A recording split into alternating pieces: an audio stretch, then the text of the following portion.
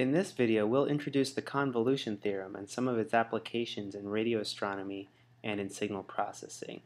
The first thing we're going to want to cover is what the convolution is. So a convolution is an operation that acts on two functions and outputs a new function. So we'll define two functions here, f, which is a function of a variable t, and g, which is also a function of a variable t. So if we convolve f and g, and we usually denote this with an asterisk in between the two functions. So this is a convolution of f and g.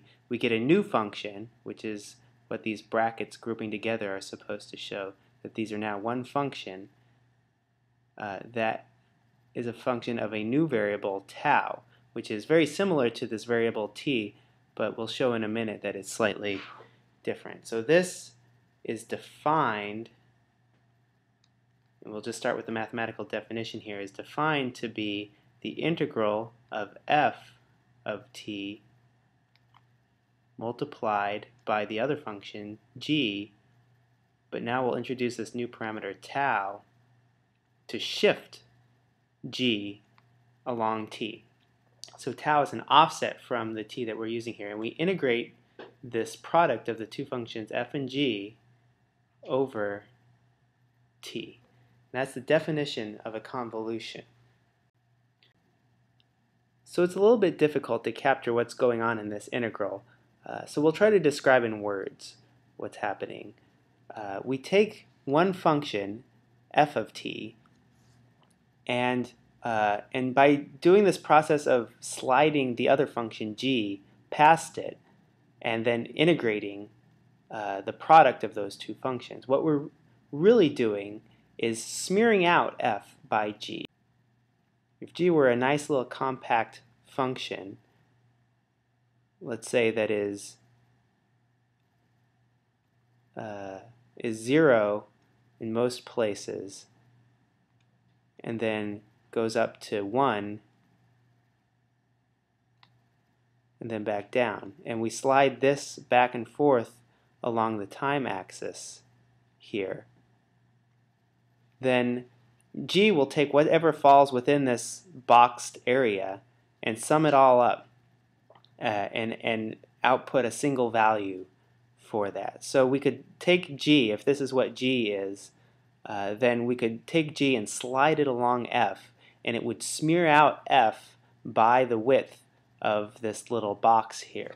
So one way to think of a convolution is it's a blurring function that blurs f by g, and in fact that's exactly what's happening if you ever use Photoshop or Paint or something like that and you ask it to blur or dilate or one of these other operations on an image.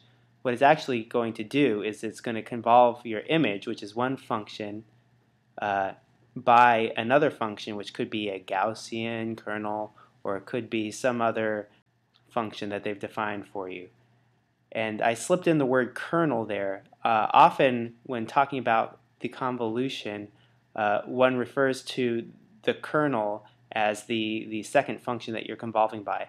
Although you'll notice that these two f and g enter into this equation very symmetrically, and you could define a new variable that is tau minus t. If we wanted to define a new variable x that is tau minus t, then this over here would be tau minus x. This would become dx. It just shows that in this convolution, f and g are actually completely symmetric. So you can call one of them the kernel if you want to, but they actually appear completely symmetrically. So what could help us understand what is going on here is if we had an animation of g sliding along the time axis as a function of tau and smearing out another function f. And fortunately, there is just such an animation available on Wikipedia under the definition of a convolution. In this animation, we see that g, which is denoted in red, is being slid along the time axis. And so each different offset as it's sliding along is a different tau. And it slides over the function f, which is a function of t, and it's denoted in blue, and it's static. And the convolution of those two functions shows up in black here. And the yellow area that appears as g slides over f is the area under f times g. So that area in yellow is exactly what's being added up and is output as that black function, which is f convolved with g, as a function of the separation of those two functions. So in one sense, we are seeing mechanically what's going on inside of that integral, that we're seeing one function, g, being slid along, multiplied by f, and the area in yellow is being integrated together. But another way of looking at this is to see one function, g, that's being slid across and is smearing out the function f. And we could imagine if we had a different function, f, that maybe had a lot of noise that went up and down here, that what would happen with this as g slid over it is that we'd see a lot of that up and down wiggling being smeared over and smoothed out, and we'd get a much smoother function out of this. And generally that's what we can think of the convolution as doing, as blurring or smoothing out one function by another. And in this case, because we're watching g slide by, we would think of g as the kernel that is smoothing out f. Now that we hopefully have a better idea of what a convolution is when we convolve two functions, it's time to get a deeper understanding of what the convolution means by moving on to the convolution theorem. Now, the convolution theorem is a very important theorem that relates this convolution process that we've just described to a separate process which happens in the Fourier domain that is complementary to the domain that we've defined here. So if t happens to correspond to the variable time, then the convolution theorem relates functions, convolving functions that are a function of time, to an operation in the Fourier domain of frequency. To jump to the chase, the convolution theorem says that if you take the Fourier transform, and here this is a capital F to denote Fourier transform, the Fourier transform of f of t, and you multiply that by the Fourier transform of g of t,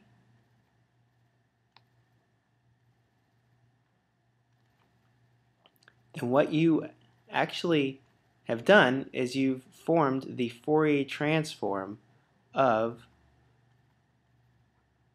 f convolved with g.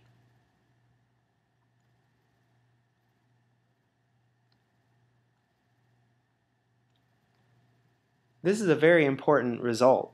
This says that by convolving two functions together, what you're actually doing is multiplying their Fourier transforms. So just to use an alternate notation for what we've just written here, if I use a little caret above my function to denote the Fourier transform of it, and I say that omega is, say, frequency, which is the Fourier complement to the time axis, that by multiplying f hat and g hat, which are both functions of omega, and I take the Fourier transform of that,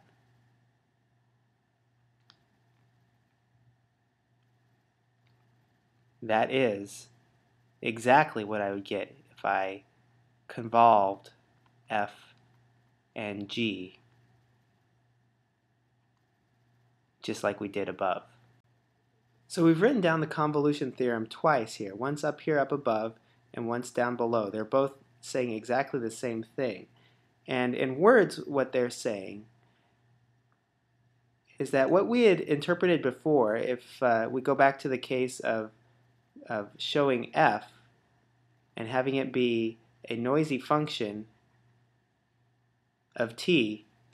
And if we convolved again by g, where g was maybe that flat-topped function that we had seen in the animation, what we had interpreted in the time domain, in the t variable, as this function g sliding across f and smoothing it out to produce a smoothed version of f that's kind of averaged over the width of this function g that we had drawn.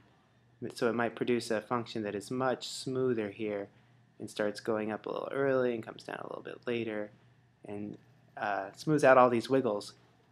An alternate and completely accurate way of describing what's happening is to say that in the Fourier domain there is a function f that has a noisy spectrum as a function of omega, which is the Fourier complement to the coordinate t. And what we have as g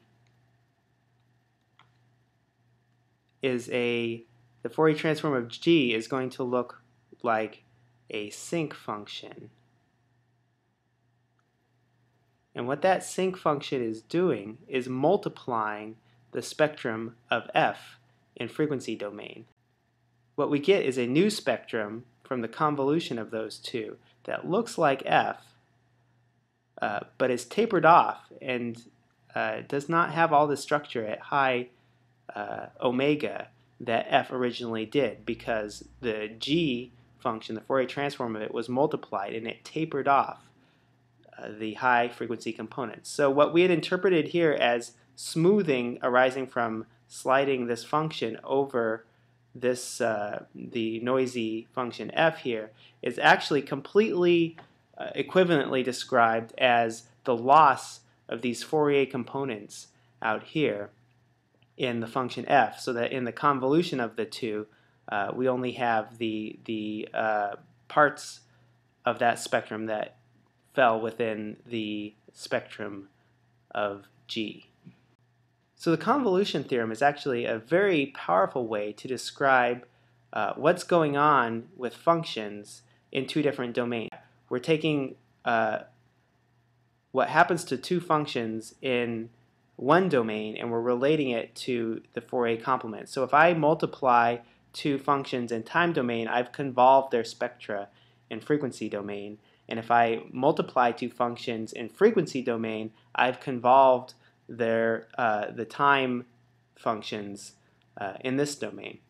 So the happy result of this is you can usually try to pick a domain, either the time domain or the frequency domain, in which it's easiest to describe the operation that you've just done to your functions. Where you've multiplied them here, it might be easier to describe it as a multiplication than as a convolution over here, and vice versa.